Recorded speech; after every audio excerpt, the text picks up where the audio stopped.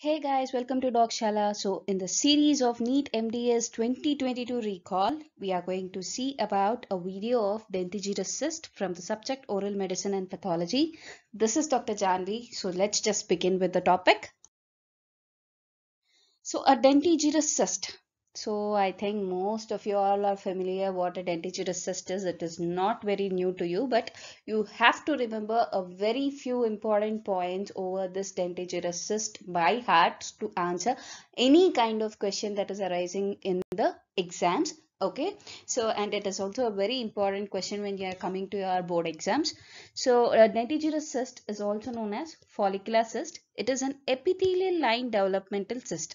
So dentigerous cyst is a developmental cyst that is formed, that is lined by an epithelium. It is formed by accumulation of the fluid between the reduced enamel epithelium and crown of an unerupted tooth. So it is most commonly associated with the unerupted tooth. So and it is formed by accumulation of a fluid between the reduced enamel epithelium and the unerupted tooth. Okay, so as you can see in the picture here, so this is a tooth, right, which is not erupted yet. Okay, so this is the surface epithelium and this is the dental lamina. So this is the developing tooth follicle. Okay, so you can see a cystic cavity being formed in between the surface epithelium, dental lamina and the developing tooth follicle. So this is what we call as dentigerous cyst. Okay, so it is the second most common form of benign developmental odontogenic cyst. So this is also important. Please keep that in mind. Then coming to the clinical features.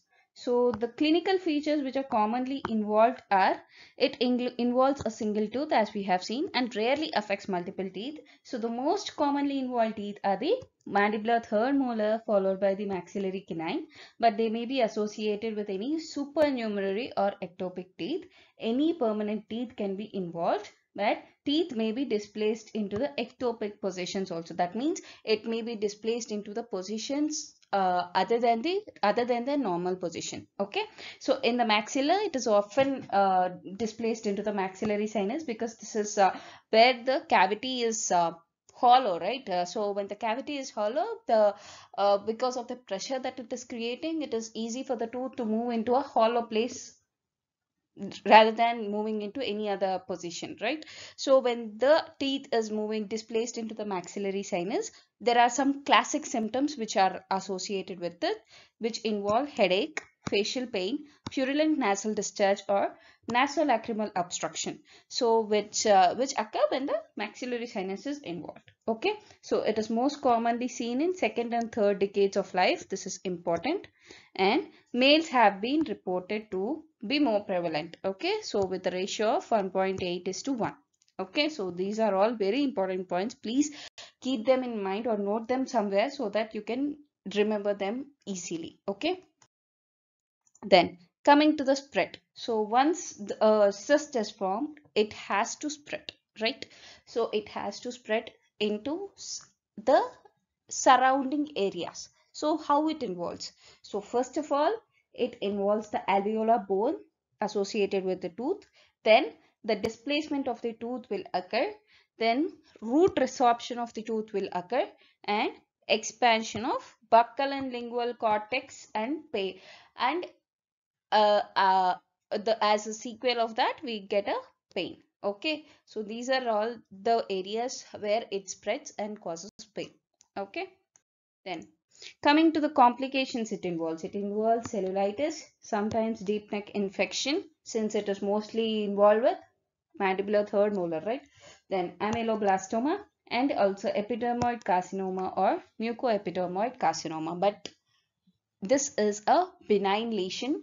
Okay, but it might complicate into these all infections too.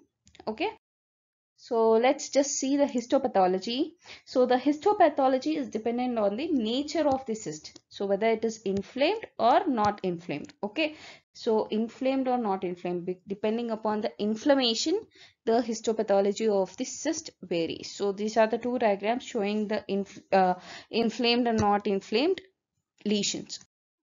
So let's just see about a non-inflamed histopathology of dentigerous cyst. So as you can see the image here, this represents the non-inflamed. So you can see there is no inflammation associated. So loosely arranged fibrous connective tissue wall that contains considerable glycosaminoglycan ground substance is seen. So this you can appreciate here.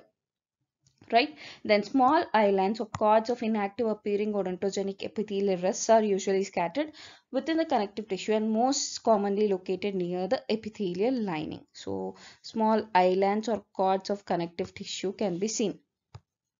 Okay, so epithelial lining is composed of 2 to 4 layers of flattened non-keratinized cells with a flat epithelium and a connective tissue interface. So as you can see here, flattened epithelial cells are seen. Okay, keep this diagram in your mind. Coming to the inflamed dentigerous cyst. So here more collagenized fibrous connective tissue wall is seen. Okay, so as you can see, it is really very uh, it has very distinct remarks compared to the non-inflamed version, right, with variable infiltration of chronic inflammatory cells. So you can see here the epithelium and the connective tissue is mostly collagenized, right? So the cholesterol slits and their associated multinucleated giant cells may be present and are generally associated with the connective tissue wall. So these are the cholesterol slits that are present. Okay. The cyst is lined mostly or entirely by non-keratinized squamous epithelium, which display varying amounts of hyperplasia with the development of anastomosing pretty ridges and more definite squamous features. Okay, so this is the most important thing of the inflamed version of the dentigerous cyst. Then coming to the other parts, so focal areas of mucous cells or rarely ciliated columnar cells are also seen, may be found in the epithelial lining. So these are the mucous cells. Okay, so in addition, small nests of sebaceous cells infrequently may be present within the connective tissue. Okay, so these can also be seen. Okay, then coming to the radiography. So radiography, it appears as a unilocular radiolucent area. Radiolucent area is nothing but it is appearing as a dark lesion, okay, that is associated with just the crown of an unerupted tooth and is attached to the tooth at the cemento-enamel junction. Okay, so that you can see here. So this is the dentigerous cyst and it is associated to the tooth at the cemento-enamel junction, right? So radiolucency is generally well defined and well corticated, as you can see here also in this OPG. So the radiolucency often have a sclerotic border indicating bony reaction, but a secondarily infected cyst may display ill-defined borders. Okay, then coming to the variants which we can observe in radiographs. So there are three variants which are radiographic variants of dentigerous cyst. They are central variant, lateral variant and circumferential variant. So the central variant is the most common one. Okay, the cyst surrounds the crown of the tooth and the crown projects into the cyst. So when we are coming to the tooth like this, so the cystic cavity is surrounding the crown of the tooth like this. Okay, so this is the central variant. This variant, then when coming to the lateral variant, so the lateral variant is usually associated with the mesioangular impacted mandibular third molar, so that is partially erupted. The cyst develops laterally along the root surface and partially surrounds the crown. So how does this look? So laterally along the root surface and also partially along the crown. So partial crown and lateral along the root surface, something like this. Then coming to the circumferential variant. So here the cyst surrounds the crown and extends from some distance along the root surface so that a significant portion of the root appears to lie within the cyst. Okay, so as if the tooth was erupting through the center of the cyst. Okay, so this is how it looks. So when we come to the cyst, how does it look? Almost the entire thing is into the cyst, so it appears as if it is developing from the cyst. Okay, so here you can see in the image. here. So this is the central variant. So here is the radiograph of the central variant, and this is the lateral variant involving the crown and partially the root surface. So here is the radiograph depicting it, and this is the circumferential. So here is the circumferential thing. Okay. Then coming to the treatment and prognosis. So the treatment of choice is enucleation along with the extraction of the impacted teeth. So entire cyst is removed along with the tooth that is involved is also removed. So the prognosis is excellent and the recurrence is rare.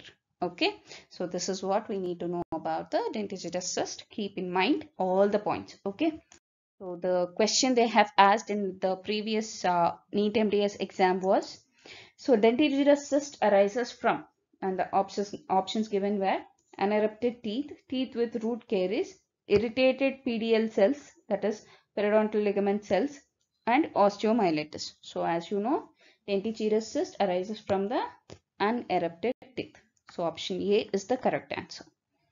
So if you like our video, do like, share and subscribe to our YouTube channel. You can also follow us on our Instagram handles at DOCSHAALA for dental content and at DOCSHAALA Medical for medical content. You can also follow us on Telegram. Thank you.